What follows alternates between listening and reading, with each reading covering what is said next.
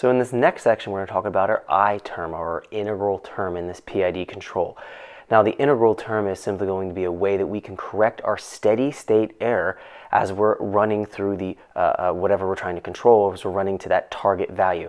Now, we know with our P term being too aggressive, we can get that rippling or oscillation effect when we're running up to that target over the long term. We're going to be using this I term to go in and actually dampen out that oscillation or the rippling and make it track right to the target value. So if we look at our example here, we can see that we have three different lines. Now, the first blue line here, that's going to represent having our P term being very aggressive and having that overshoot in the oscillation start.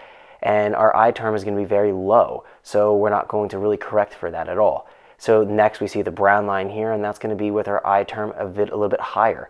And we can see that we have some overshoot, but we start tracking down, we start getting it to come down to the target level that we want. And then we finally see here the red line, and we're going to have our I term increased much higher, and we're going to see we're going to slow down our response a bit, but we're going to have it track right to our target for the long term.